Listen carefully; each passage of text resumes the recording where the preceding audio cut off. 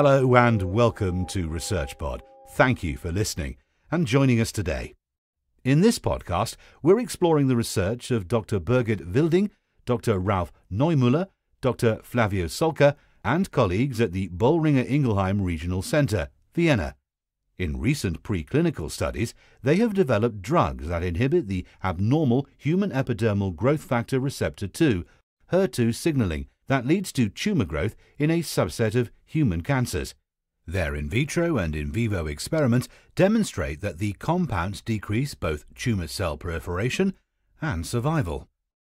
HER2 is implicated in a variety of human malignancies and is the driving oncogene, a gene which can cause a normal cell to transform into a tumour cell in a small proportion of patients with non-small cell lung cancer, where HER2 is mutated and driving tumour activity. Despite HER2 being a focus of therapeutic development, current therapies have adverse effects or are ineffective in shrinking tumours, especially in cases of non-small cell lung cancer driven by HER2 aberrations. The research team's innovative study discovered a number of HER2 inhibitor compounds that are effective against tumours and also reduce side effects. One of the new inhibitors is now undergoing testing in a phase 1 clinical trial to assess safety and efficacy in patients. ERBB receptor tyrosine kinases are proteins essential for normal development and physiological function. The ERBB family of proteins consists of 4 members, namely epidermal growth factor receptor or EGFR, HER2, HER3, and HER4 that form subunit couples upon binding to extracellular signaling molecules to fulfill their functions. These receptors activate the mitogen-activated protein kinase and phosphoinositide 3 kinase pathways. These 2 signaling pathways transmit signals from the plasma membrane of the cell into the nucleus, triggering critical cellular activities such as cell proliferation, apoptosis, survival, migration, and differentiation. Aberrant signaling can cause abnormal cell signaling, leading to cancer and neurological disorders. Considering the array of pathological conditions ERBB receptors are linked to, scientists have been working tirelessly to develop inhibitors against associated mutations in cancer.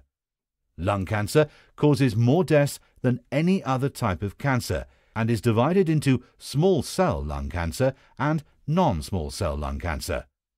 Non-small cell lung cancer accounts for most cases and has different genetic and biological root causes. In 2 to 3% of non-small cell lung cancer cases, HER2 is mutated and is responsible for tumour initiation and growth. Of these HER2 mutations, a large proportion of them are a type of mutation known as exon 20 insertions, which are hardest to treat. Unfortunately, no targeted therapy is yet available to treat these mutations. Collectively, oncogenic HER2 aberrations cause increased HER2 signaling and enhance kinase activity, resulting in uncontrolled proliferation of cells and blocking of programmed cell death. This initiates neoplastic transformation, which is when normal cells become cancerous, thus leading to tumour formation. Continued abnormal HER2 signaling helps sustain the tumour, so the cancer persists. In non-small cell lung cancer, the most common exon 20 mutation causes duplication of the amino acids Y, V, M, and A. Therefore, a primary aim is to develop inhibitors against this specific mutation. Categories of current HER2 therapies include antibodies against HER2, HER2 antibody drug conjugates, and molecules targeting the kinase function of HER2. However, despite recent advances, a problem still exists in that HER2 exon insertion mutations are particularly difficult to develop drugs against. Such drugs need to be efficacious in targeting the hard-to-hit exon 20 insertion mutations, while remaining selective and specific only to HER2. The drugs must also spare EGFR wild-type, a protein of the similar protein family, as the lack of this selectivity results in unwanted dose-limiting toxicity.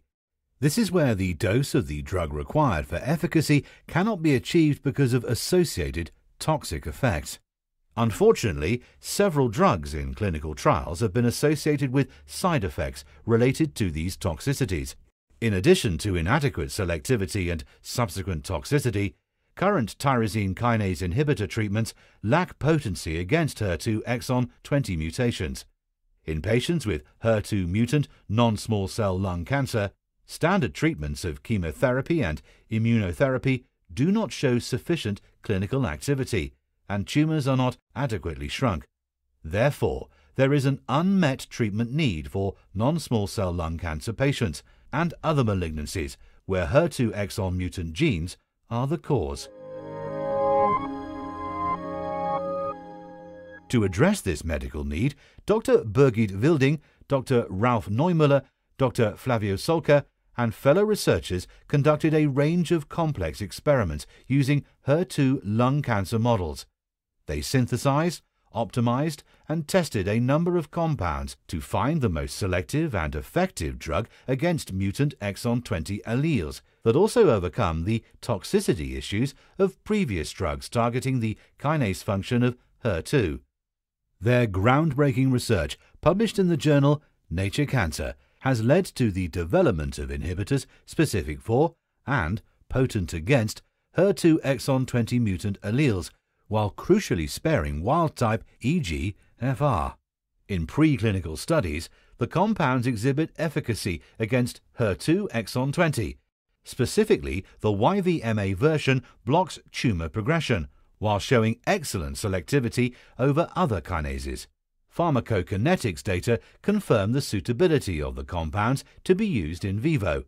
Of interest, the study demonstrates that targeting the YVMA form and not the EGR wild type has the most effect in shrinking the tumour, suggesting the role of EGFR in abnormal HER2 signalling is insignificant. The team are thus hopeful that HER2 inhibitor drugs could be administered at sufficient dosages with few side effects. However, this does need to be tested, and a phase 1 clinical trial using such inhibitors is doing just that. Mechanistically, HER2 YVMA mutation causes the mitogen-activated protein kinase pathway to be more active, contributing to tumour formation. The protein, SOS1, is part of this pathway.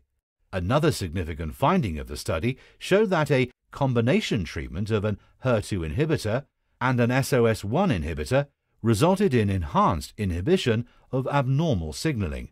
The team say this finding and other signalling pathways are of interest and should be further investigated to identify clinically feasible combination strategies that can work together to inhibit abnormal signalling. From this research, a clinical candidate compound that inhibits mutated HER2 receptors has been developed by Boehringer Ingelheim. The compound is undergoing testing in a clinical trial of patients with metastatic solid tumours whose previous treatments have been unsuccessful. This ongoing phase 1 trial is divided into 2 parts: how well the drug is tolerated and its pharmacokinetic properties, while the second part evaluates efficacy of the drug in patients with non-small cell lung cancer driven by HER2 aberrations. The trials are still ongoing, but the researchers report encouraging preliminary results in both safety, tolerability, and efficacy. The discovery of tyrosine kinase inhibitors that target HER2 exon 20 mutant alleles but spare the non-mutated FGFR wild-type launches a new era of potential treatment options for HER2-driven cancers. Non-small cell lung cancer patients with HER2-driven disease have limited or no current effective treatment options and represent a significant unmet need. It is hoped such patients may benefit from these inhibitors pending clinical trial investigation. The team's comprehensive research is a true example of bench-to-bedside or translational research, where laboratory discoveries are taken forward to be tested in the real world to help patients. Thanks for listening, and stay subscribed to ResearchPod for more of the latest science. See you again soon.